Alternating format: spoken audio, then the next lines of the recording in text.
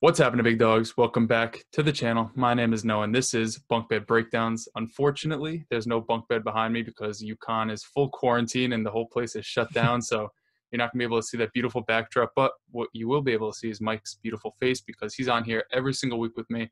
Mike, this has been one of the craziest free agent weeks, weekends, whatever you want to call it, that I could remember. Maybe it's because I'm like 15 years old and I don't have my cranium fully developed, but what are your thoughts? Do you think Tom Brady's coming back? Just hit us with some bold takes. Yeah, it's definitely been one of the crazier ones, and we already know Tom Brady's not coming back. He already dropped that on Twitter, so we know he's going somewhere else. I think speculation is maybe the Bucks, but yeah, it's been crazy, especially at the quarterback position, right? I think this is the first time ever that I can remember where there's an oversupply of starting quarterbacks. That like never happens, right? Like Yeah, remember, well, look when you back to call Teddy Bridgewater a starting quarterback, then there's always going to be an oversupply because you're really getting loose with that term. But yeah, people are moving. DeAndre Hopkins is getting traded for a bag of chips that would get vetoed in like 9 out of 10 dynasty leagues all over the place. But that's not the concern of the show. If there is some free agency news, we'll probably break it, but it's going to be like, 16 hours late because we're doing this on Tuesday and it's releasing Wednesday morning. But the focus of today's show is Mike took a little bit of a deep dive into the running back landscape, looking at teams' cap spaces, how many picks that they have in the upcoming draft. We had to tweak it recently because of what has happened in free agency. These picks that Houston was trading were kind of disgusting what they got in return for DeAndre Hopkins. So things got adjusted. We're going to be talking about who is potentially in play for a rookie running back, while others you may think are good spots for rookie running backs, but the way that their books line up or the picks that they have don't really bear that out. So without further ado, let's head into the deep digging of analysis.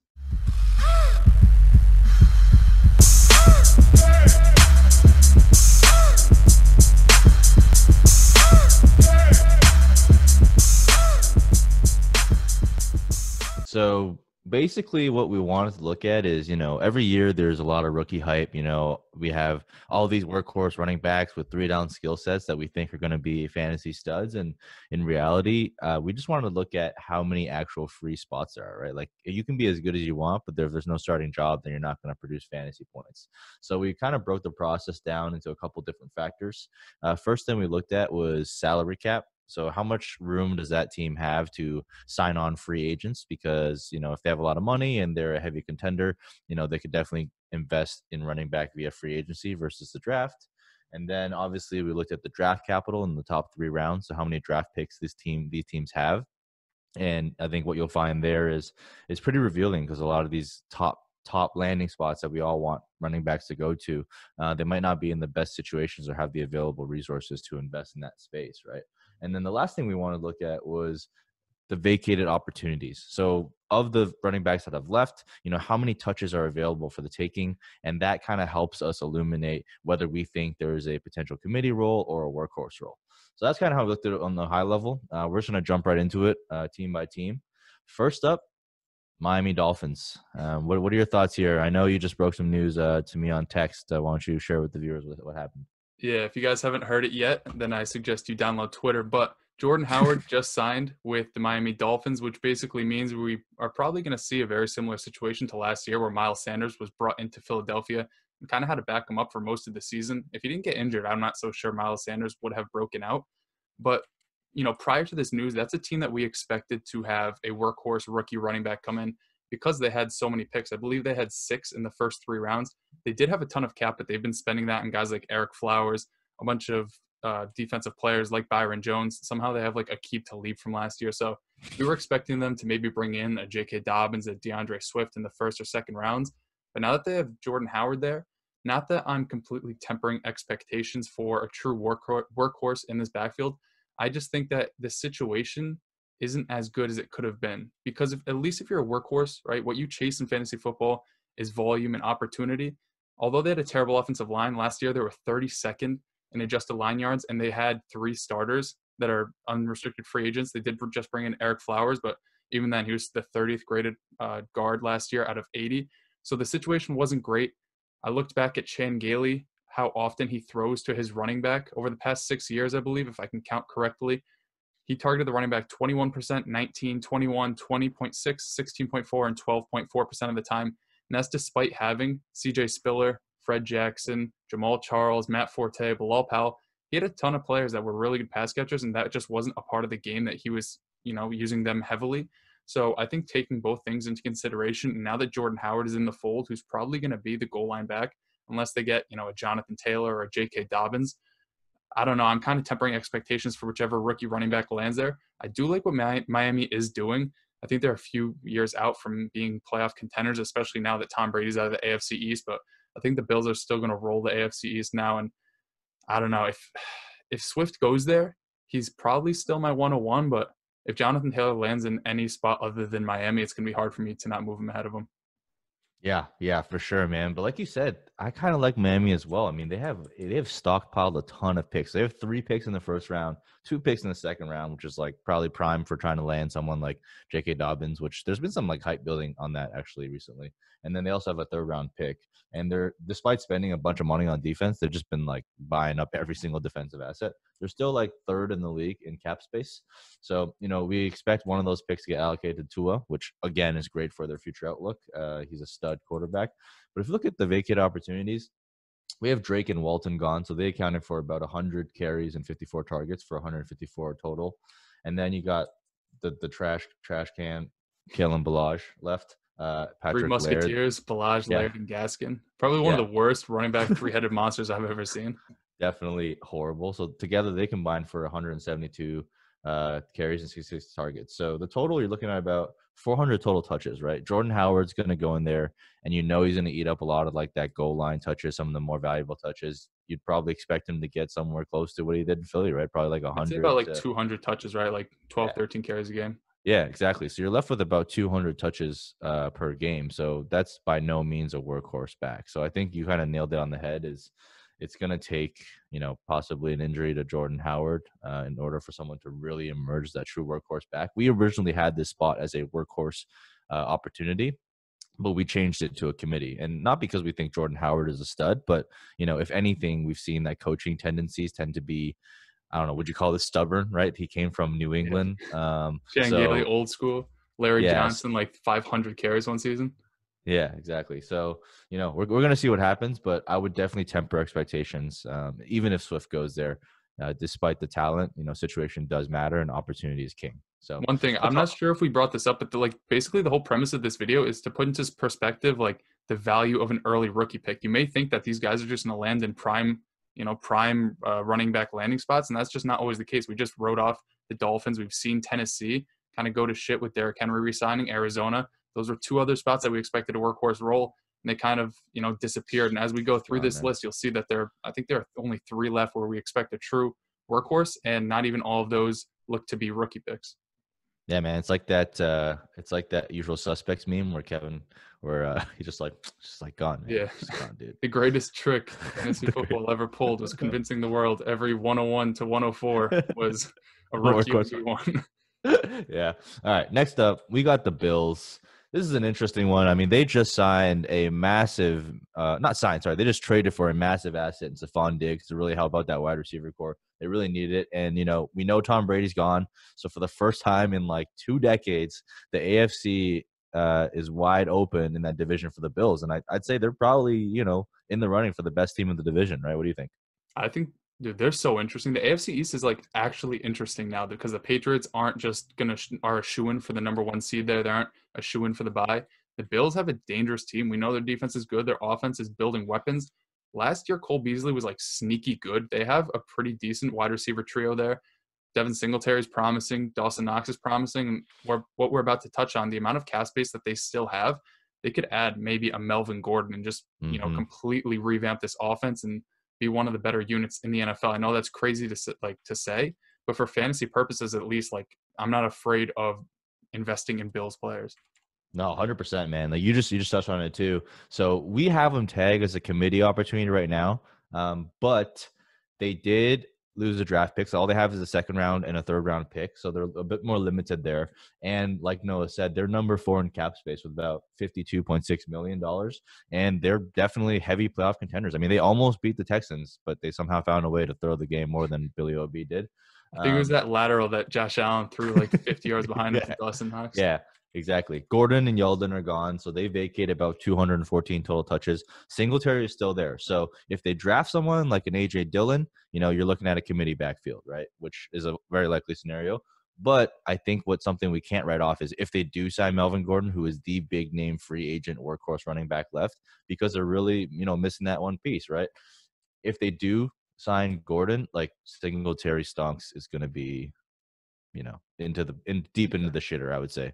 Yeah, So looking at the Bills picks right now, they have 54 and 86. So 54 is the only one that I could realistically see them taking a running back that would supplant Devin Singletary. I mean, 86, you'd have to hope like Cam Akers falls that far to get a running back, talent-wise, that's better than Devin Singletary. But as Mike said, right, they have a ton of cap space. We know that Melvin Gordon, there's like a 99% chance he's not going back to the Chargers. If he lands there, I'm not saying Devin Singletary is completely useless in fantasy, but we know Melvin Gordon can catch passes. He's a better goal line back than Singletary. And that's not like hyperbole. We saw Frank Gore take that job or hold off Devin Singletary on the goal line last year, which shouldn't be possible. So, yeah, I'm a little bit worried for him. But if they come out of free agency and they go into the draft with basically only Devin Singletary, I don't know. I think he could be like sneaky RB1. Like, probably not sneaky. Everybody's going to expect it at that point. But like, he was incredible in college. This year, he was incredible when on the field. I know we kind of want to write him off as being a workhorse because of his size, but like, why? We've seen a bunch of smaller running backs do really well in college. He handled the load. Sure, maybe he's not the best goal line back, but he's somebody that we know from his time at FAU could catch passes. He's really efficient on the ground. He's just not some breakaway speed player. So, yeah, I'm excited for him. Maybe not. Oh, it's not always going to end up by the end of this free agency period that he's going to be a lead back. But if he is, I just want to see what people are willing to trade for him because I think you get like super interesting people trading like top 5 rookie picks. Oh, 100%. People are already trading like, 1.08, like 1.07 for Singletary. So I could definitely see that. For me, it just comes down to like a risk mitigation thing where, if they sign Gordon, like his value is like basically non-existent. If they don't, then he's like really good. But like the middle ground's kind of like meh, whatever. Yeah, I wouldn't be buying him right now. That's how we'll put it. Yeah, definitely don't buy. So, we have it projected as them signing a free agent into a committee role, but be on the lookout for Melvin Gordon there. Number 3, thankfully, there are still some workhorse jobs available. We got the Tampa Bay Bucks. Disrespecting Rojo. So rumored that Tom Brady's going to go there. We'll see what happens. If he does go there, that's damn fine for the running back position, especially if they get anyone that catches passes. But let's give a quick recap. Bucks are number 2 in cap space. That's a little bit misleading because they're going to have to address the quarterback positions. That's going to eat up a big chunk of that money. And then they have basically their normal draft picks in the first, second, and third round. We had them projected as a free agent. So I actually thought, Kenyon Drake would have been a great target there. Melvin Gordon, still a great candidate for that. Arians really likes to have veteran guys. He's not a big fan of the young guys. He literally benched Rojo for the entire game because he missed one pass pro. He brought back Andre Ellington last year. I didn't even know that guy could still lace him up. I know. It cost me like $1,000 in DFS that week. Pretty painful. But what do you think, Noah? Like, what is your outlook on Tampa Bay Bucks? Do you like that landing spot? Who do you like going there? I don't know. I didn't look into them too much because I kind of still expect Rojo to get his. He wasn't completely terrible last year. I know he can't block for shit and he's not a good pass catcher.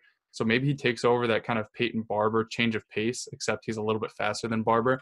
I wouldn't be surprised if they go after a rookie. They have pick 14. That's way too rich for my blood. But pick 45, that's, around Cam Akers territory. If they bring in Akers, Bruce Arians will then have a running back that he can trust out of the backfield as not only somebody that can catch passes, that can protect his quarterback. And if Tom Brady's there, Tom Brady is going to tell Bruce Arians to keep somebody on the field that's not going to get him crushed. So I like that spot for a rookie if they want to spend the, pick number 45 on it.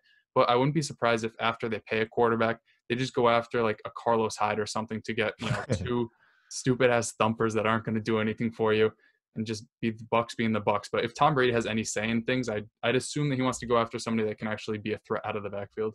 Yeah, for sure. That would be brutal if they went over Carlos Hyde because that would turn a workhorse role into a committee role yet again. But in terms of vacated opportunities, Barber's leaving. That's about 178 touches. And then of the guys left between Jones and Ogunbowale, there's about 183 carries and 86 targets. So they do target the backfield quite a bit. So if someone does happen to walk in the three down role there, you're looking at a pretty damn good fantasy asset At that point 447 too, like touches their overall. offensive line isn't great, but that's an offense that gets down and around the red zone and the end zone a ton, and they throw to their percentage of throws to the running backs aren't extremely high, but since they throw so much, the percentage and the volume offset to where they're actually throwing a ton to the running back, like you just said. So if they do get like an Edwards-Helaire or an Akers, I don't know, stonks are through the roof. That's like an easy Definitely. 103 pick right there. Definitely, definitely. So that kind of wraps up for the Bucks. Next up, we got the Horsemen, the Denver Broncos. They have a pretty interesting situation. I mean, the team has basically come out and just took a giant dump on Freeman and said, "Hey, we want to find a complimentary pack for Philip Lindsay." So, Freeman is basically not going to be very useful. He's going to be, I guess, Monte Ball 2.0. Damn, And you'd have to do him like that. Monty. uh, but they have an interesting cap situation. So they're about 13th with 38 million in cap space, but they have a first round pick, a second round pick, and 3 third round picks. So I think it's pretty damn likely they're going to land someone in that third round pick to kind of complement that role. What do you think they're looking for? Like, what would you think they'd be targeting with that? It's strange because Philip Lindsay doesn't play like you would expect Philip Lindsay to play, right? He's like 5'10", 185 pounds, but he's like a between the tackles, one cut type of Mhm. guy. He hasn't been able to be used effectively in the passing game. Royce Freeman, I think, had more or about the same amount of targets this year, which is very surprising. Philip Lindsay was still being used on the goal line heavily, so I'm not even sure what this team wants. Maybe they want a fat running back that can catch passes. So maybe they tell Benjamin to go back up to his pro day weight or whatever. Looking at their third round, they have like a cluster of picks. They have 77, 83, and 95. They also have the 46th pick in the second round, not the 46th in the second round, but 46th overall. If they miss on a running back there and they just want to attack in the third round, honestly, like I was joking, but Benjamin at that spot Yeah, isn't terrible. that's Um, exactly who I was thinking about too. Even like maybe a Keyshawn Vaughn, basically Royce Yeah. Freeman 2.0, and maybe see if that works. I don't know. Yeah, no, I think Benjamin's a really good one because I mean that's a pretty good pass catcher. I mean, obviously, Clyde Edwards-Helaire is another one that comes to mind, but that would probably cost more in the second round pick. But if CH does fall to the third round, I mean, they got a lot of capital in that space, so I could totally see them making that move as Yeah, and well. I'm not an expert on Broncos offensive line, but I'm pretty sure they're pretty young, and they just brought in, I think it was Graham Glasgow through free agency. They were like a middle of the pack unit. They could start to move up, in terms of adjusted line yards, and Benjamin, who might not have the best vision in the world, could even do pretty well behind there. So, I actually kind of like that spot for Benjamin. He could sneak into the first round if he lands there because I'm not so sure that Philip Lindsay is just a pure better player than him in terms of real life and also in fantasy because Benjamin would easily take over that pass catching role. And what's Yeah, to say he isn't going to be on the goal line too? yeah, get about 80 targets. That'd be a pretty decent asset to have. All right, next up, Noah's favorite team, future home of Justin Herbert, Los Angeles Chargers. So we know that they 1 second. signed. When you said my favorite team, I looked at the spreadsheet and the next team I saw was the Lions. Like, what's he about to say about the fucking Lions? No, so I mean Eckler, or your boy signed a big deal. Not a big deal. I mean, not like It was like six and a half a franchise. year. Yeah, it's still pretty damn good money for running backs. And dude, good for him, man. What a story, right? Undrafted free agent, Love it. super jacked upper body. Probably doesn't work out his legs that much based on the picture, but Nah, I saw, dude, one time I looked up his highlights. I just typed in Austin Eckler. He has his own YouTube channel. The boy's yeah. squatting like 500 on the daily. Yeah, I'm just kidding. He's a beast. We love that. We love that for Austin Eckler, the running back 2 of 2019. I'm kind of like shocked that people were like so quick to just kick him into that low RB2 range. It's like, dude, this guy literally just finished his RB2. He signed. I still like him.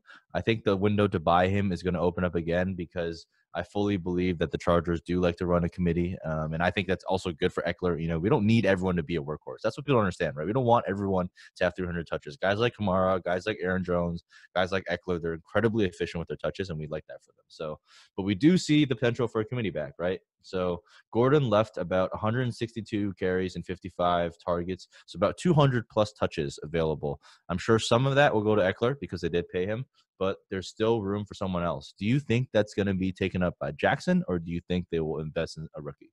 I think a little bit by Jackson because Jackson has looked really good when on the field, but he's not somebody that's going to be able to work in a tandem, in my opinion, with Austin Eckler throughout the entire season. They have picked 6, 37, 71, 112. Honestly, at 112, if like A.J. Dillon is there, he'll probably go higher because of Bam. his combine showing, but I wouldn't hate that. Just keeping Austin Eckler healthy by not running Mhm. him in between the tackles 15 times a game, I wouldn't mind that. Just give him basically every carry that Melvin Gordon had, and then just let Austin Eckler overtake a lot of those targets that Melvin Gordon frees up. You look at 2018 too, right? Austin Eckler, I believe, was the RB 26 on a point per game basis, and that's with Yep. Melvin Gordon playing most of the season. There was only like 3 games Austin Eckler started. So as you said, he's one of those guys that doesn't need a ton of volume to produce. He's just super efficient on all the touches. If you just go on Twitter and type in Austin Eckler and then like PFF, they'll have charts and stuff, and he's like first in yards per route run Yeah. for a running back, first in yards after contact per carry. He's just such a good running back. This offensive line, they just traded their like 39-year-old left tackle for a 26-year-old left guard who's been Upgrade. to like 5 Pro Bowls. So that's pretty good. I honestly think that if they land a good quarterback through free agency, which is pretty possible, I'm pretty sure, what are they, 13th? They're 12th in cap space. If they land a quarterback through free agency, I could see them spending that first-round pick on like a left tackle and just completely beefing up that offensive line, which would not only be great for Austin Eckler to have, space to run behind, but also this just offense as a whole, because that's been such a weak point for them for as long as I could remember, is that offensive line. So if those things get shored up, they have a ton of weapons on the outside. Hopefully the efficiency as a whole in this offense improves, and even if he's not the goal line back, he's still a threat to score through the receiving game. Dude, they have 39 million, 6th overall pick. Dude, could you imagine if Brady goes there, Brady to Eckler? That's like Brady to James White, but on steroids. Where would you take Austin Eckler if Brady lands on the Chargers? Oh, shit. If I had the 101, I wouldn't pass because he's not coming back to me. Yeah. So, look, guys, it's a pretty interesting opportunity there. It's really going to be important to see who lands there from a quarterback perspective. If it's Tom Brady, goddamn, Austin Eckler stonks is through the goddamn roof. Anybody but Herbert, and I'm set. Yeah. And, like you said, I think AJ Dillon's definitely possible. I think Carlos Hyde is possible, to kind of just get that thumper in there. And I would love that because Carlos Hyde is not a threat to Austin Eckler, as in terms of his talent, in terms of his ability, in terms of anything on the football field, to be quite honest with you. So I think those are the guys that you want. You want them to add a thumper, and then that Austin Eckler is going to have that very efficient pass catching role, and then also get a lot of work on the ground as well. And that's that's the exact type of scat back I target, right? So I basically fade scat backs like 100% of the time, and the only time I invest in them is when I think they have a shot to lead on the ground as well, because that's where you really get the money touches. Yeah, and I'm sure it's the case with a lot of other teams too. I'm just a little bit more tapped in because it's the Chargers, but like Anthony Lynn as a former running backs coach is like so vocal about loving Austin Eckler. In 2018, he changed his tune a bit. Like he's like, oh, this guy's a special teamer. We can't use him all the time. But this past year, he showed he could carry the load. He loves the guy. It looks like that he built the offense more around him this season because they knew Melvin Gordon was holding out, and they were cooking before Melvin Gordon came back. Obviously, with a full offseason of him being the guy, or at least the 1B there heading into it, I think this offense, again, is going to look really good, and they're going to use him on the ground the way that they should out in space, and they're going to use him as a receiver a lot. So I think, if you could get him for a late first, I would take that in a heartbeat because I think, he's 24 years old. He's in a pretty decent offense that has shown historically they want to use running backs out of the passing game. Maybe it's a little hometown cooking, but I'd take him over basically all but 3 or 4 running backs in this class. No, I'm 100% with you. I was already like kind of on that page. Like I was already had him as like the RB5 behind like 3 or 4 rookies. And I think, I'm willing to pay that, mid first now. But I think you can wait to see who they sign or who they add via rookie to get a little bit of a value discount. Yeah, if they bring in AJ Dillon and people start talking about how he's an athletic freak, he's going to take right over, that mid first becomes a late first, and it's a lot more reasonable to buy him. So yeah, I agree with you. Right now probably isn't the best time, especially because he just signed with the team and Melvin Gordon hasn't left yet. But as the offseason goes along and people start getting bored of having the same player on their roster, they'll be looking to ship him off. Definitely. Next up, we put this team on here. We put the Detroit Lions. And the reason why I put him on there is just because, Kerryon Johnson is still yet to play a healthy season. And, we hate slapping injury-prone labels on people.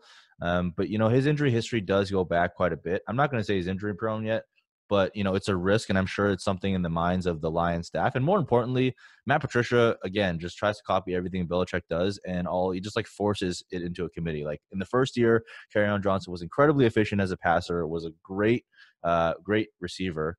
Sorry, not passer, as a receiver. So, he showed that 3-down skill sets. And then when they cut, what's his name? When they cut Theo Riddick this year, everyone's like, oh my God, Kerryon Johnson's a 3-down back. So what did Patricia do? Feeds Kerryon all the in between the tackle grinding carries and then doesn't give him any targets. So it's just incredibly frustrating. But what do they have? They have McKissick, who's a restricted free agent. I'm not sure if they bring him back because they do have Ty Johnson, who has a very similar skill set. He would free up about 80 opportunities. They got Bo Scarborough and then Ty Johnson in the backfield. So that's about 267 touches total already right there, right? That's kind of up for the grabs because these guys are all Jags, in my opinion. They have all of their rookie picks, and they have top 10 in cap space. So, like, to me, I think there's a good chance the Lions actually invest in a rookie pick. What do you think? Yeah, looking at their picks again, they have early picks because their team is pretty garbage. As you said, the coaching isn't great. They have 3, 35, 67, 109. I think what we've seen, bringing in CJ Anderson, having LeGarrette Blount there, with Kerryon Johnson, they're probably going to look for one of those big grinding running backs. So I won't be surprised if like a Peyton Barber lands there. As for rookies, look at anybody over 230 pounds and basically pencil them in as a 5th-round pick. I still think Kerryon Johnson's a very good running back, but what they've shown so far is that they do trust him as a workhorse, but I don't think Kerryon Johnson can be trusted as a workhorse. And I think, this season they're going to probably look into that and try to split the load a little bit with him being a receiving back. So yeah, I expect a committee this year. If they don't add anything through the free agency and through the draft, I'm not just shooting Kerryon Johnson up my draft boards because this team isn't a great running team for as long as I can remember. I don't even remember the last good Lions running back. Barry Sanders.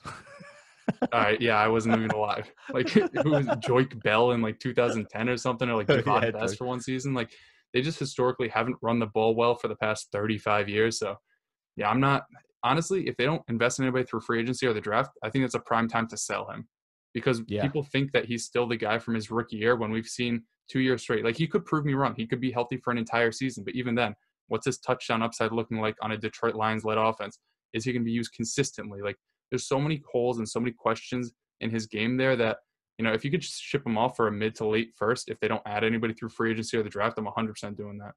Yeah, 100% agree with you. I mean, I didn't think I would say this because I remember in his rookie year, I'm like, let's get Kerryon a workhorse role.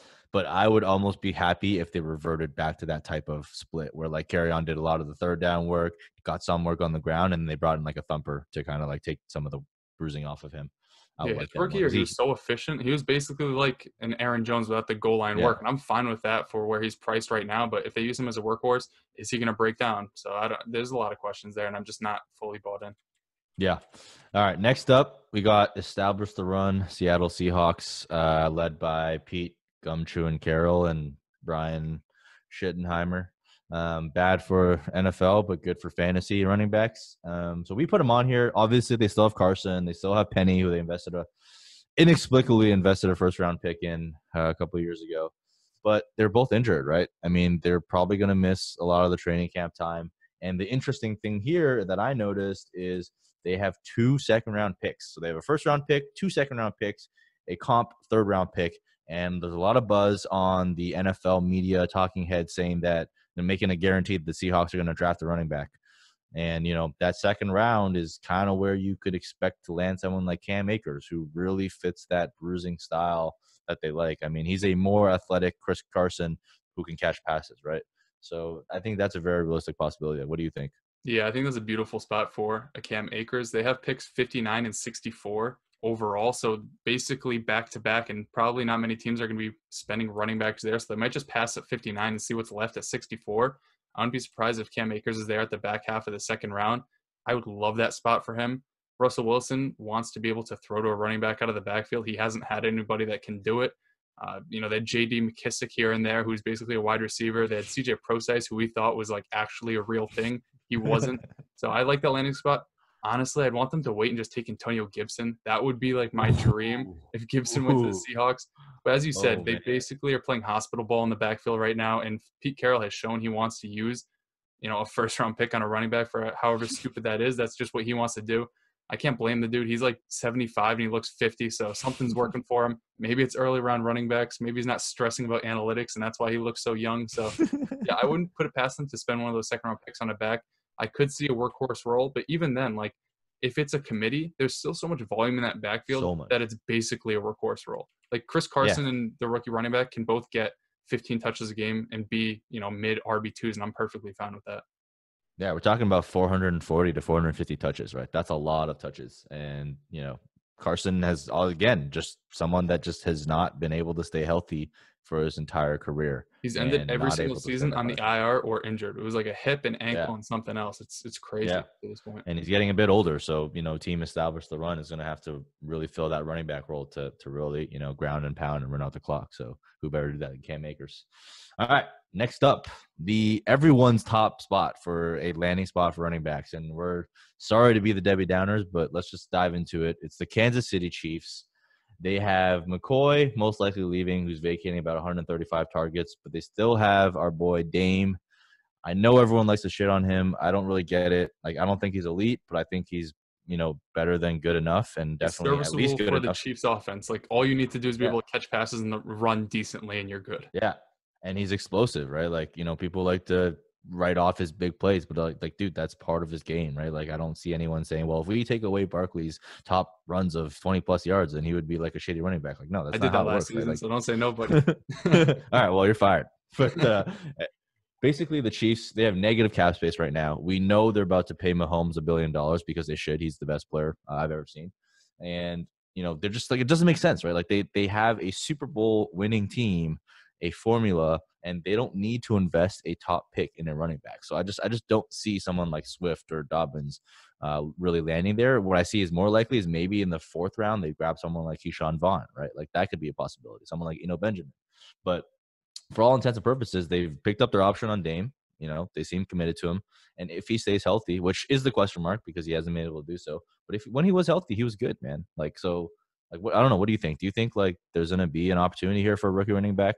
I think if anything in the later rounds, like you said, I mean, this team just won the Super Bowl and Damian Williams was in and out of the lineup basically the entire regular season. And they were making it work with a mixture of Darrell Williams, LaShawn McCoy, and like Darwin Thompson for like 4 carries in the season, despite him being like an 8th round redraft pick. But like, there's no reason for them to invest in a running back, a position that doesn't really turn the needle or move the needle for an actual NFL team. Just invest in that offensive line, invest in defense, make this team just a contender for year after year. They have picks 32, 63, 96. At 96, maybe they take a shot on a guy like Keyshawn Vaughn, like you said. And if that's the case for redraft, or for redraft, I wouldn't be high on him. For Dynasty, that's decent because Damian Williams, they extend him for 1 more year. After that, they could just hand over the keys and Keyshawn Vaughn could play a very similar role. He had a very good combine showing. He's a decent pass catcher. He ran a 4.51, so that could be, stonks up for him for dynasty purposes. Redraft, I know this isn't a redraft show, but like Damian Williams is still going to be the guy unless they make a huge change. They have no money to pay another running back there. And with their picks, like it just doesn't make sense to pick a running back as high as they would need to get a good one. Yeah, so we basically project for nothing happening there. I think they're going to sign Dame. They're going to bring back their guys, probably take a late round flyer, maybe that 4th, 5th round pick, and then redrafters and Kansas City running back hypers are going to push that guy into the 8th round of redraft leagues, just like they did Darwin Thompson. So make sure you don't follow the herd on that one. But I think we're going to be able to get Dame Williams at a pretty good discount this year. And that's going to be someone that I'm going to be clicking on in redraft and even in Dynasty for contending teams. Yeah, one thing. Next up, it says the Buccaneers have signed Tom Brady. It's a done deal. Woo! That is ridiculous. That is ridiculous. I did not expect Tom to ever live in Florida, but here we are. Do you think that's I mean, we kind of covered this. What do you think that means for like Godwin and Evans? I mean, Godwin, people are like nervous about Godwin. Doesn't Tom Brady love peppering the slot? Isn't that his thing? Like, why would that be bad for Godwin? For Evans is still a really fucking good wide receiver. What was it, 2 years ago? Brandon Cooks was a fringe wide receiver 1 there, and Mike Evans is twice the player that Brandon Cooks is. So, like, I don't know. People are so worried about it. Sure, his arm isn't the same, but I think he's a good and smart enough player to use Mike Evans in a way that's going to return fantasy value. Maybe it's not a 1,500-yard, 12-touchdown season, but if you're hoping for that with any quarterback, like, you're shooting a bit too high. I could easily see like 1,208 next year, and I'm perfectly fine with that. I totally agree with you. This is probably the best wide receiver corp that he has ever played with, right? So I think it's going to be good for him. And it's also, interesting to note, like OJ Howard, right now it's Tom Brady versus Bruce Arians, the battle of the tight end lovers versus the tight end haters to see what comes out on top. But I tweeted that like a while ago when they were talking about bringing him there. It's like, are they going to arm wrestle to decide if they use a tight end or not? Because that's like completely opposite. It's like that meme with those 2 people like grabbing hands or whatever, except they're actually arm wrestling and not joining together. Yeah. And I think the interesting thing, people always talk about arm strength and, whether Brady still has it. I think he still has arm strength. I remember reading about this in an interview or an article or something. It was like Dan Marino, or if it was like Troy Aikman, like a lot of these like Hall of Fame quarterbacks, they all said they could still throw today, but it's their legs that go first. So, it's all about whether or not, and we know Tom's pretty nimble, right? He's not a running quarterback, but in the pocket, he's about, as good and savvy as they come. So I'm pretty hopeful. I think I'm willing to buy low on Mike Evans here if anyone's selling him for that low. Do you also think like Mike Evans is catching 70 air yard or balls that travel 70 yards in the air every single game? Tom Brady doesn't have to throw 50, 60, 70-yard bombs. It could be like a 15-yard pass that Mike Evans houses. Like, you don't have to have a cannon arm to be great. Jameis Winston just threw 30 interceptions. He is not a good quarterback. He wasn't even accurate on the deep throws that he made. I'll take Tom Brady with less arm strength over Jameis Winston any day of the week. And if things end up being wrong, if that analysis comes back to bite me, guess what? It's March. So you guys won't even remember this. All right. Back to the main show. We got 49ers. This was actually one of my top spots for running backs. Unfortunately, my dreams were quashed as I did the research on them. They originally only had one first-round pick, but luckily yesterday they acquired an additional pick by trading Buckner. So that'll be good for their draft capital, but they're, bottom 10 in the league in cap space. Again, they were one quarter away from winning the Super Bowl with Raheem Mostert, Matt Breida, and Tevin Coleman as the running backs. So I just don't see them investing in an early round pick. Maybe they trade back and acquire a couple more picks and add someone that way. But, I think for our purposes, Coleman, who was trash, by the way. So stop anyone who thinks Coleman is good. Like, as soon as he had the big game, I was like, dude, sell him. He's just not a good running back. I think he's out. They can cut him for basically zero impact to their cap space. And he can't stay healthy, and he's just not good. So I think he's gone. Breida's a restricted free agent. Good chance they bring him back because Breida is actually good, but again, just not healthy. And then we have Raheem Mostert. So I think Mostert's like a pretty decent dart throw right now, in case they don't add anyone via the draft. Like, what do you think about that? Yeah, I just saw that they restructured Jerick McKinnon's contract too, so it looks like they want to keep him around unless they just want to cut him and they wanted to like do something with the dead cap that I don't know about. Yeah, I like Mostert a lot. The thing is, he's a bit older, and you're probably only getting 1 year tops out of him. Mm-hmm. And even then, this team has shown that they want to be a running back by committee. Kyle Shanahan has always kind of run like that. And this year, Mostert was very good. But as you said, Matt Breida was hurt a lot of the season. He was good in the beginning of the season until he wasn't, and he got hurt. Tevin Coleman as well was the main guy. Even Jeffrey Wilson got his snaps before Raheem Mostert did. So I just don't think you could pencil him in to be a complete workhorse there. Now, as Mike was saying, they got a new early round pick there. We kind of expect like a CeeDee Lamb, and I think that they are losing their center through free agency. I need to look into their offensive line a bit more because I think Kyle Shanahan wants to have a really good offensive line. He's always kind of built from the inside out. So I think they've picked 31 also. So maybe they invest somewhere there. But if not, I wouldn't be surprised if they trade that 31st pick back and maybe invest in a running back that way, because this is a team that's basically built around the run. And through George Kittle and Deebo Samuel, I think it's a really good offense. And I think that they just need that final young piece out of the backfield to be complete.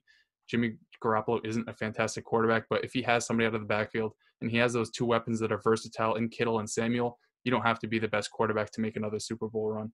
Yeah, for sure. And, you brought up an interesting point. We have him tagged as a potential committee opportunity, but not all committees are created equal. San Francisco 49ers had like 500 plus touches out of the running back last year, which is just insane. So even if you're part of that committee, you're getting something like Coleman and Breida alone accounted for 300 touches. Like, that is a workhorse role in itself. So there's a lot of good opportunities to be snatched up there. I don't think Mostert is a workhorse either, but if he does retain the lead role, and I think him getting back late also has to do a little bit with, I think he broke his arm last year, right? So he was coming off injury as well. Oh yeah, I remember they like snapped in half in 2018. Yeah, that was disgusting. It was a pretty gruesome injury. So, but when he was on the field, he was absolutely fantastic. So I'm rooting for him. I love rooting for the underdog stories. So hopefully he's able to retain something. Be on the lookout for them to potentially trade back now that they have 2 first-round picks. The opportunity is kind of there, whereas before that door was kind of closed shut.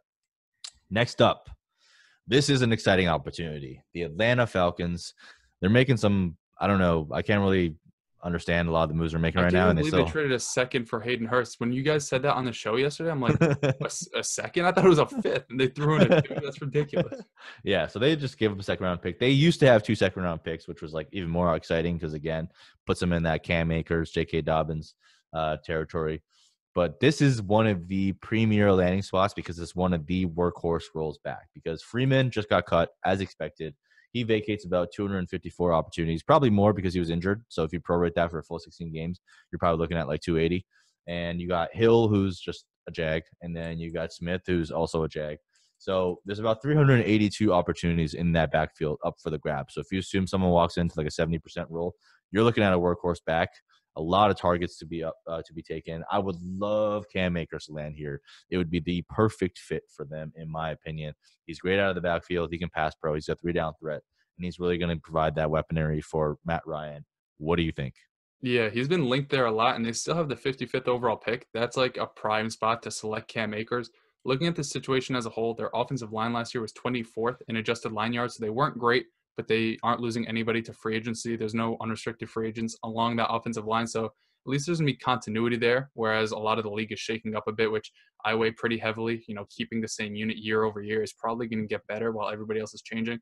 The other thing is they don't necessarily target the running backs a ton, but again, they have so much volume in their offense with Dirk Cutter there that, if they throw the ball 650 times a season, a 10% clip means 65 passes are going to the running backs. And looking at their percentages recently, Cutter has been at 17, 14, 16, and 15% for the running backs.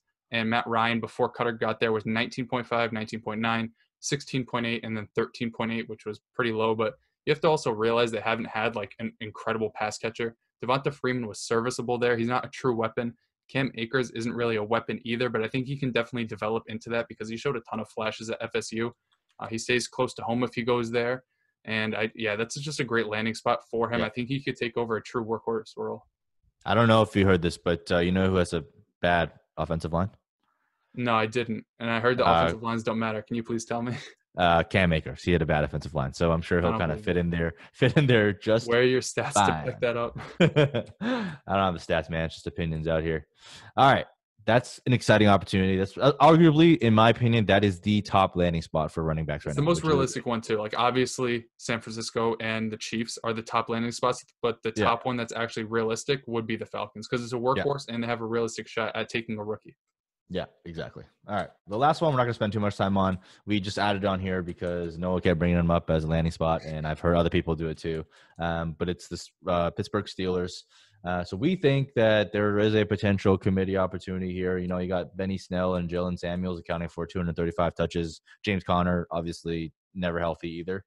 But if he's healthy, I think he's still got the role because, again, they have negative cap space, and they only have a second round and third round pick, and the third is a comp. So, look, they don't have much capital. They don't have much salary space. I don't think anything's happening here. Like, what do you think?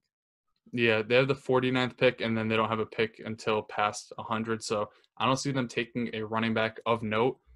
It's the same for Kerryon Johnson with me. It's like if they make it out of this free agency and draft period without a running back, James Conner's value is going to increase because people are going to think that they have confidence in him being a workhorse back. I'm not so sure after ending 3 seasons injured and on injured reserve, I think for 2 of them, that they have complete faith in him being a true workhorse back. So I think that's potential to sell. I remember back in the Lions portion, I said to sell Kerryon Johnson for a late first if they don't get anybody through the draft. Obviously, those rookie picks will be gone after the draft, so that was kind of stupid to say. But you could sell him for maybe a package of like an RB2 and a wide receiver 2 or something if they're expecting a top 12 running back at a James Conner when he's on the field, he's really good. But historically, we've just seen he can't stay on the field, and you can't trust him, during that playoff run when you really need a workhorse back that's going to give you a solid floor week after week. Yeah, I'm on board with that. I'm actually, after looking at this analysis, I'm willing to buy him right now because he's really, really cheap. And a lot of people flip still him think in 2 months, just play the market. A lot of people still think that they're gonna land someone. I don't think they will. So I'm gonna buy him now, and then after 1 or 2 weeks of performance in the season, I'll probably look to sell then. That's gonna be my path for James Conner. Very smart. So that kind of wraps up the running back landscape. We hope that was helpful for you. But just to give you a quick summary, basically we identified 9 potential committee jobs and 3 workhorse jobs. There's 1 workhorse available in free agency still. That's Melvin Gordon. And there's about 4 committee backs available through free agency. Actually 3 now because Jordan Howard's gone. So Peyton Barber, Carlos Hyde, and potentially Matt Breida. So what that really means is we have about two potential workhorse roles, and that's the Buccaneers and the Falcons available. So when you're looking at those rookie picks and everyone's valuing the top 4 running backs as workhorse running backs, I would really kind of temper those expectations a little bit. Not to say that, in 1 year or 2 years, they don't win that job, but, you want to draft guys that can produce for you right away. So I would really temper expectations because you're looking at 2 workhorse roles and maybe 3 or 4 committee roles remaining after all the other guys sign. Yeah, one team we took off the list was actually the Titans because they brought back Derrick Henry, but it's a franchise tag, so he's there for 1 year. And I was telling Mike, I wouldn't be surprised if at pick 29, if he's still there, they go for Jonathan Taylor. I mean, don't Yeah. forget we saw DeMarco Murray be there for 2 years, and then they drafted Derrick Henry in the second round to play second fiddle and then eventually take over that role. I think coming out of college, Jonathan Taylor is a better prospect than Derrick Henry. He's a better pass catcher than he was. So I think that could be realistic that they just want to use like a two-headed monster back there to start off in his rookie year and then just fully hand over the reins. I mean, we saw this team make it very far in the playoffs just leaning on their run game. Imagine them having those two guys back there. Like, they're not thrown to the running backs anyways. You could just run 40 times a game, control the clock, and just win like 13-7 every single week. I mean, that's definitely possible, man. And also, there's a chance that Derrick Henry holds out, right? I mean, this guy is a rushing champion, and he probably thinks he deserves all the world. And the Twitterverse says that Derrick Henry carried them to the playoffs, right? So, look, there's a chance. A lot of things that can happen still, guys, and just be on the lookout. But I would definitely still say temper those expectations, because even if he does land there, right, you still got to be patient. You're looking at like a Nick Chubb type emergence where he has to kind of take over the reins eventually. And if that happens in the beginning of the season, you draft like a Jonathan Taylor in the beginning of the season, he's playing second fiddle. That's a prime time to buy. Like, so many people get nervous about players not developing in Dynasty because they don't get a role right away. There's a reason why you keep these players forever. It's because you wait for them to eventually get that role. If anybody was selling Nick Chubb because he wasn't taking touches from Carlos Hyde in the first 5 weeks of the season, and they had friggin' Hugh Jackson coaching, and you were nervous about that, like, I don't know. I don't know what to tell you. I would just say hold him no matter what. He's one of those players that even if he lands in a terrible landing spot and it's not deemed a workhorse role based on our analysis, I wouldn't be worried that he just doesn't take over and get 300 touches as a rookie anyways. Yeah, one of the best prospects. But yeah, hope that's helpful, guys. Just really, really want to level set expectations for rookie hype. Breaking news: the Colts are on the verge of signing former Chargers quarterback Phillip Rivers. Rest in peace, Indy. That is something. I can't believe it. Look, at least on the bright side, I mean, Rivers got a noodle arm, but at least he throws deep. That's better than Jacoby Brissett, who doesn't even attempt it. So I mean, he throws deep, but it doesn't go to his team. Yeah, I mean, most of the time it goes to the opposing defense, but that's at least the opportunity might be there. But T.Y. Hilton stonks definitely down. He might be in the hospital with those balls that he's throwing. Yeah. What I will say, though, is it provides a sell window for Paris Campbell. I'm not a big Paris Campbell believer, and everyone thinks that because Paris Campbell is like super athletic and fast, and Rivers likes to throw the short under routes, they're going to be buying on him. Like, if people in their league believe that, I would definitely be looking to sell Paris Campbell for like a second-round pick. Yeah, if you can get a second-round pick from him, I would do that. Like last year, I was pretty high on him because of the athleticism, but if you look at his profile in the analytics community or whatever, like, he isn't an elite prospect. The fact that he missed his entire rookie season basically doesn't bode well for him. Now he's going through a QB change, and he's probably going to go through another one soon because Phillip Rivers stinks. Like, I don't know. Things aren't looking good in Indy. I don't know why they would do such a thing when they're like kind of not a rebuilding team, but a younger team. They bring in like a 38-year-old quarterback. So yeah, makes no sense to me. Are we going to do your O-line stuff? Yeah, just quickly covering some offensive line potential movements. I mean, we saw last year, right, the importance of offensive linemen is huge. Like, the Oakland Raiders brought in 2 guys, and Richie Incognito, who wasn't in the league, and then Trent Brown at right tackle. Their offensive line was very good last year. Andrew Whitworth, a few seasons ago when he left the Cincinnati Bengals and he went to the Rams, their offensive line looked awesome. But then last year when they let go of Roger Saffold, they went back to a shit show. So offensive linemen aren't really appreciated in fantasy football because they don't get you points, but it's a huge part of running backs' productions. And a few big-name guys this year that are highly ranked among PFF's grading system are Jason Peters, the left tackle for the Philadelphia Eagles. He was a 6th rated tackle. If he's gone, then you might as well like rent out 1,000 hospital beds for Carson Wentz, because I'm not so sure that any other left tackle can keep him healthy.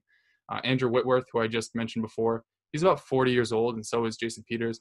He was the 6th highest ranked pass blocking tight end, so that could be a big move. A few other guys I'll just run through quick. Brian Bulaga isn't expected to be back in Green Bay. Jack Conklin went from the Tennessee Titans to the Cleveland Browns. Cleveland is a sneaky good team. They still have money to acquire a left tackle if there are any more on the market. As for what it does with Tennessee, Tennessee still has a really good offensive line, but obviously losing a piece as good as him is going to hurt, especially in the run game. He was the sixth highest ranked run blocking tackle. Other guys, Greg Van Roten for Carolina, Graham Glasgow got moved. Richie Incognito is a free agent. Ben Garland, the center for San Francisco, and Connor McGovern, who is the center for I believe the Broncos, but they just brought in Graham Glasgow. So those are a few big name guys. I obviously don't have much analysis behind it other than their grades. But if you see these names on Twitter start getting moved, I'd say closer to the season, start looking into the offensive line landscape and changes that were made, because that's a huge part that not many people look into, and it has a big impact on running ability for running backs, because it's a position that's super dependent on the surrounding area, and obviously the trenches is where it all starts. Yeah, I just, I mean, I did a little bit of a study on offensive lines, and, common sense dictates that it matters, but I like to put numbers to context. So based on the Football Outsiders rankings, of the top 5 running back finishes, 64% of them had a top 10 ranked offensive line. Of the top 12 RBs, 51% had a top 10 offensive line. So the takeaway there is that while not having a good O-line is not necessarily a kiss of death, because you have guys like, Eckler and CMC that have mediocre lines that do really well. But having a bad O-line is a really big red flag. It's really hard, if you think of like, the David Montgomerys and those people of the world. So you really want to be careful, because it's really hard to separate the two, but you really want someone that has like at least a pretty decent O-line if you're looking for a top 12 RB finish. I would really avoid trying to invest in guys with like really, really garbage O-lines. It's not. Yeah, this past year for the draft guide, I actually looked into that as well, and I basically said a bunch of guys that I was a little bit lower on because of offensive line play was Dalvin Cook, who I was completely wrong about, but then like Le'Veon Bell, Melvin Gordon, I think Joe Mixon as well, and there's one, or David Johnson also. Like, you basically hit on a lot of those guys, whether it was purely because of the offensive line, no, but like it's a good place to start looking, because I think it was over the last 10 years, there's only been like 3 running backs that have finished as top 5 producers despite running behind a bottom 5 offensive line. I think it was like Adrian Peterson and like Marshawn Lynch. So it was like legitimately awesome running backs that you probably aren't going to fade for the offensive line anyways. Yeah. So one person to look out for that is Fournette. Everyone's looking for a bounce back year for Fournette. Their O-line is still trash. They're basically selling. They're having a fire sale over there.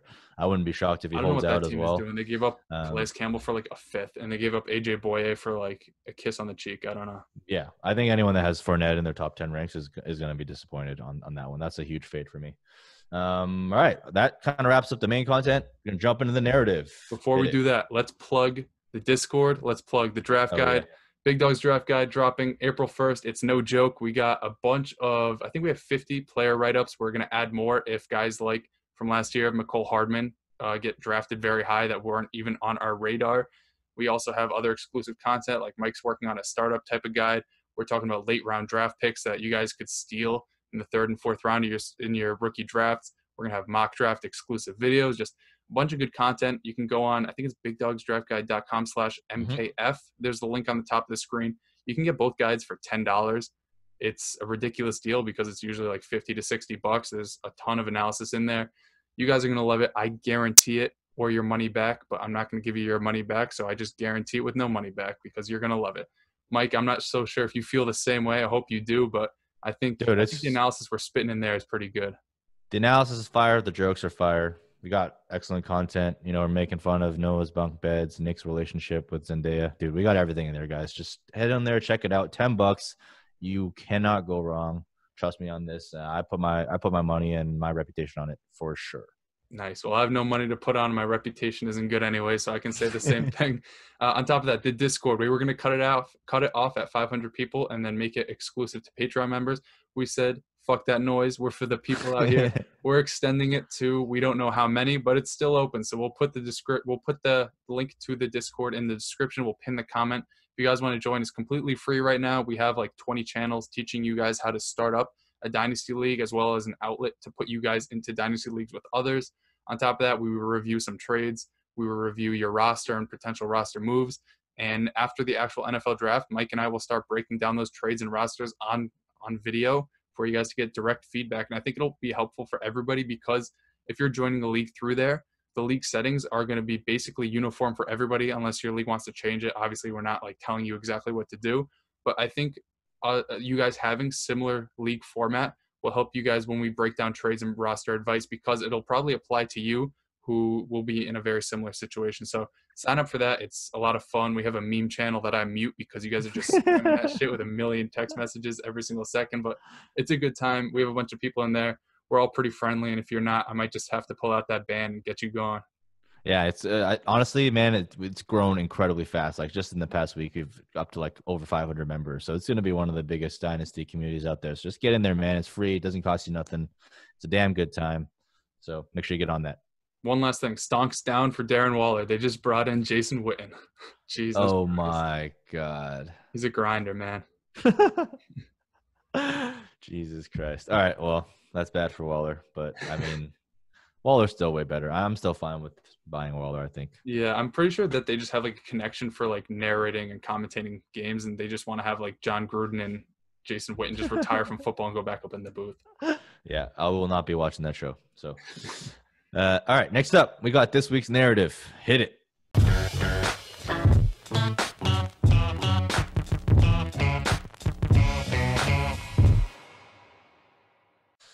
This week's narrative.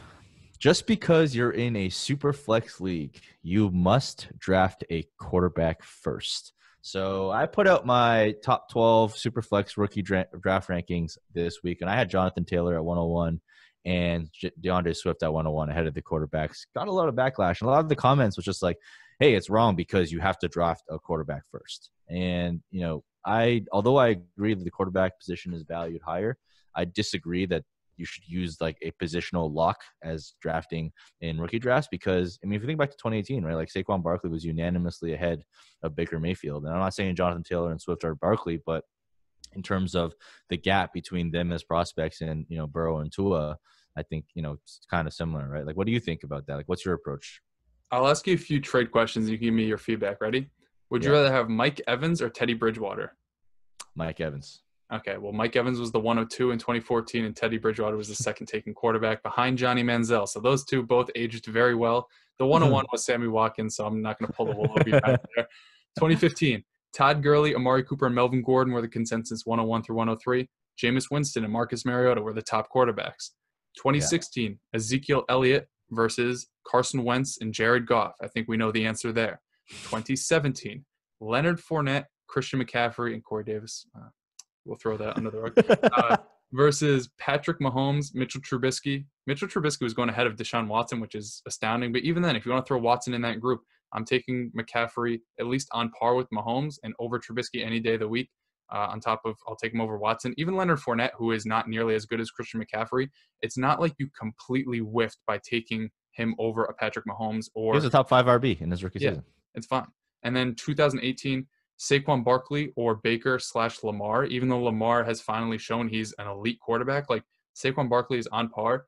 The only year where it's like really the difference is huge is probably this year, but it's also 1 year out, so we don't know how things are going to trend. It's Kyler versus Josh Jacobs. And even then, it's not like a crazy split. So just to say that you have to take a quarterback because their shelf life is quote unquote longer and they have a higher and longer peak, like I'm not necessarily sure that's correct. And people don't even want to like take a chance on wide receivers as well. And I'm fine with that because they usually take a long time to break out. But when they hit age 24 and they're producing, you basically have like 6-7 seasons of potential wide receiver one production if you get CeeDee Lamb and he hits the way you want him to hit. Like Mike Evans right now is going into what, like his sixth season of him being basically a wide receiver one. Like, what else do you want from the guy? Yeah, I mean, how many quarterbacks do you think are in the first round of startup ADP right now? I would say 4. I think the top 2 plus Herbert and maybe Jordan Love. That's right. How many running backs do you think are in the top 12 right now? 5. Yep, that's right. Saquon Barkley, Christian McCaffrey, Dalvin Cook, Ezekiel Elliott, Alvin Kamara. You're on fire here. Oh, shit. I was talking about like rookies too, so this is crazy because I was thinking like rookie picks. All right. No, I'm talking startup ADP. So it's pretty. And then crazy. And then you have Michael Thomas, DeAndre Hopkins, and Devontae Adams rounding out the wide receivers. So there's more running backs, man, in the top in the top part. And like when you're trying to hit on these 101s and 102s, you're hoping that Jonathan Taylor's turn into like the Ezekiel Elliott's. And like you brought up a great point about like shelf life versus like people talk about shelf life, right? It's like, oh, quarterbacks can play for 15 years, 10 years. Like, dude, I literally don't give a shit because I'm trading my players like after like 1 or 2 years anymore. I don't know anybody that's sitting there like you guys not make trades and like change your teams over the course of 10 years. Like we can barely forecast 1 week in the NFL, and people are trying to forecast 10 years, right? So for me, it's all about chasing the apex of players. That's why whenever someone tries to make the shelf life argument for me, like I literally just don't care, because at the end of the day, like we're trying to win, right? I'm not trying to like outlast the other guy in like, in like a game of patience. I'm here for a good time, not a long time. I'm here to win right now. That's my life motto, man. Like here for a good time, not for a long time. So you guys gotta go for these guys to get the W. And in the end, that's all that fucking matters. Get the win, and you need workhorse running backs to win. So I'm firmly planting my flag with Taylor at the top of the rookie class. I know there's some of you closeted running back 1 overall super flex drafters out there. No need to be in the closet anymore. Just jump out and be proud of me, man, because I'm definitely drafting 101 and never looking back. Yeah, and also touching on peak and longevity, I'm calling him out by name. It's Scott. My boy Scott said I wouldn't do it. I'm going to do it. He was talking about selling Mike Evans because he's 26 or whatever, and he's probably joking, and he just wanted me to put this on the show. But if this is like a belief that you have that you should sell these receivers because they're 26 and in 4 years they're going to be 30, and when they're 30, they're dead. Imagine doing that with Julio Jones when he was 26. Imagine doing that with Larry Fitzgerald when he was 26 or 27. Antonio Brown. Told him at 26, you missed out on an 1,800-yard season, a 1,600-yard season, and 3 1,400-yard seasons. You can't just sell because a guy is like 26 is basically like prime time for a receiver to produce. Even though like an Amari Cooper is somebody I don't like, would I be surprised if he puts up like 3 straight 1,200-yard seasons?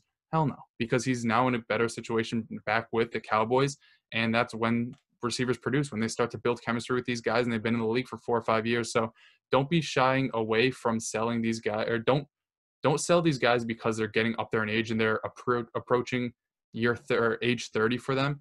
Like guys still produce at 30 years old, especially if they're in a role that plays a slot a lot. Like somebody I like to buy right now is Adam Thielen. Obviously, it's probably hard because they just got rid of Stephon Diggs, and people are going to think he's like a top 5 wide receiver in Dynasty, which is it'll be easy, man. Adam Thielen's the easiest to buy. Yeah, but like honestly, if they add somebody through the draft or through free agency, like Adam Thielen probably has 3 to 4 more years of at least wide receiver 2 production. And a month ago I got him, I think round 11 in a startup. So don't take age too much into consideration if you're a contending team, right? You want to win now, and you want to stock up on these guys who are either in their prime or at least have 1 to 2 more years of production. And I think a lot of these older receivers are people you can capitalize on. Like even this past year, if you drafted Julian Edelman or you traded for him, like you're getting fringe wide receiver 1 production. So just touching on shelf life, like it's not always the best option to get a quarterback, because you might end up with a Derek Carr or a Marcus Mariota or what's going to be a Jared Goff. Yeah, and Keenan Allen is another name that you just need to buy because he's in his peak prime. Like 28 to 30 is literally the prime of all primes for wide receivers. So if you're even remotely close to winning, you can get these guys for dirt cheap. I'm definitely all in on all of them. So anyways, that wraps up the narrative for this week. Thanks for tuning in. Hope you guys found it helpful. We'll be back next week with more big facts only. Yeah, I think next week we're doing a live mock draft maybe. So check the Discord. We're only going to post the link in there. I just thought of that, so maybe we can plug that a little bit. We'll put it in the mock draft channel around, I don't know, like 9 at night probably, because Mike works to the bone. But we're going to be having, I think, was it going to be 10 other people in the mock draft. We're going to be doing, I think, early versus late round quarterback strategy and seeing which one works better and giving our analysis throughout the draft. So hope you guys enjoyed this video. Hopefully there's not a ton of news right when we finish recording this, like Cam Newton to the Chargers or James Winston to the Chargers, and I can just go to sleep and start crying. But as it stands right now, that's all we got. So I hope you guys enjoyed, and peace. Peace.